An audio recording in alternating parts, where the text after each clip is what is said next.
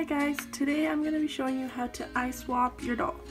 As you can see here, one of Sage's eyes is messed up from a previous eye swapping attempt, so I'm going to show you how to get those eyes out and how to put them back in.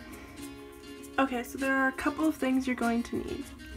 Something to use as a lever to get the eyes out of the doll's head if you can't do it with just your hands. And I recommend using something metal because when I've done this before, I've actually broken a wooden spoon doing it. The only thing is metal can scratch, so you have to be careful. Something to protect your hands because the doll's head can get very, very hot. I'm going to be using paper towel just because it's thin and then you can get it into the doll's head easier. Some sort of bowl to put the doll's head in that it'll fit in snugly. And then something you can use to move the eyes around in the doll's head after. And lastly, this is most important, a kettle full of hot water. Okay, so the first thing you're going to want to do is plug your kettle in and boil the water. Then you need to get the doll's hair out of the way.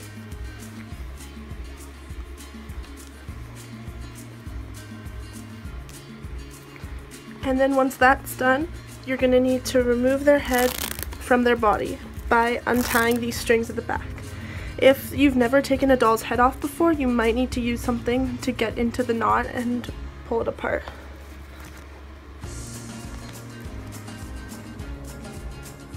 Okay, and then place the doll's body to the side, and the next thing you're going to want to do is grab your container and put their head in it upside down. Okay, the next thing you're going to do is you're going to take your kettle and pour the water in the hole in the doll's head here. Be very, very careful not to let any drip over, because if it gets in the metal of her eye, it could wreck the doll. Once her head is squishy, you're going to want to lift her up and pour the water out. Once you've done this, you need to work quickly before her head cools down. So what you need to do is just bend it in half and go inside and push on her eye socket.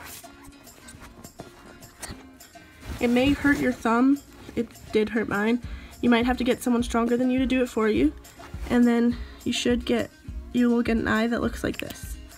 The metal may be hot to the touch, like this one is right now. And then, once you've taken all the eyes off all the dolls you want to eye swap, put your desired eye back in the eye socket just by pushing on it.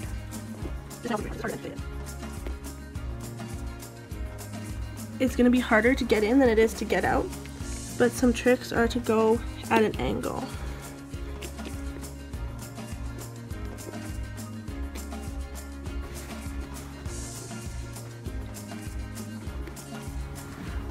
Once you get the eye in the doll's head, you may need to rotate it, which I've already done, using some kind of small tool. I used a nail file.